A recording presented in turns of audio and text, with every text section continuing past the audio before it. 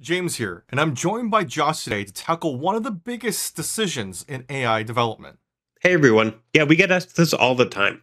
When do you stick with one powerful agent?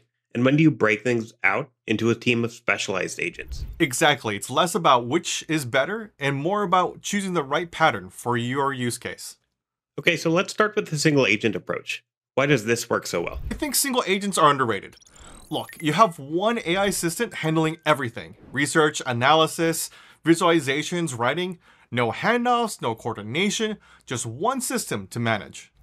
Yeah, and when that single agent is designed around a single focused use case, the quality can be excellent. It keeps all of the context in one place, and debugging can be super straightforward. You know exactly where to look when something goes wrong. For rapid prototyping or targeted workflows, a single agent can absolutely deliver high quality results without the overhead of a multi-agent setup. But the limitation comes when you start to stretch it across too many different domains. That's when the output can start to feel shallow. On the flip side, multi-agent systems let you build a team of specialists. Instead of one generalist, you've got focused roles. Agents that are experts at handling different data sources, agents for code generation, synthesis, planning, and all kinds of stuff. The specialization really shines when you got a broad set of tasks. Each agent goes deeper in its domain, which helps maintain quality across the board.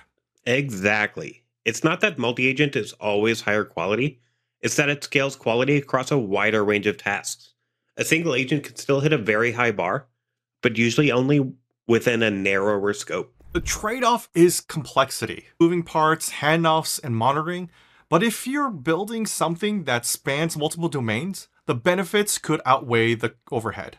Definitely important to not forget about the overhead. So let's make this practical. When do you reach for a single agent? Simple tasks, rapid prototyping, when you need to maintain deep context in one focused workflow. That's where a single agent shines. I couldn't agree more. And if you're just getting started, it's usually best to start right here. And multi-agent? That's the right move when your use case broadens. When you need specialized expertise across multiple domains, or you're running production workflows where quality across the spectrum really matters. So it's really a spectrum. Start with the simplest setup that works and only add complexity when your use case demands it. You don't have to pick a camp.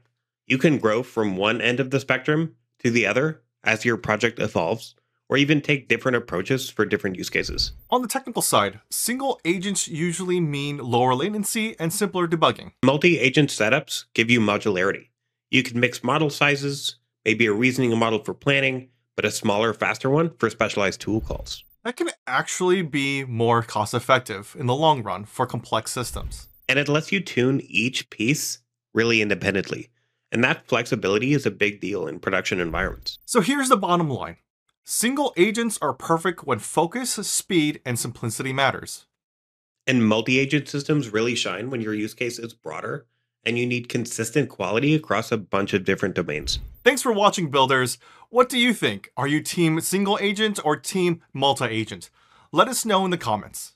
And if you're already building, drop your experiences in the comments too. We'd love to hear about what worked and what didn't. Happy building.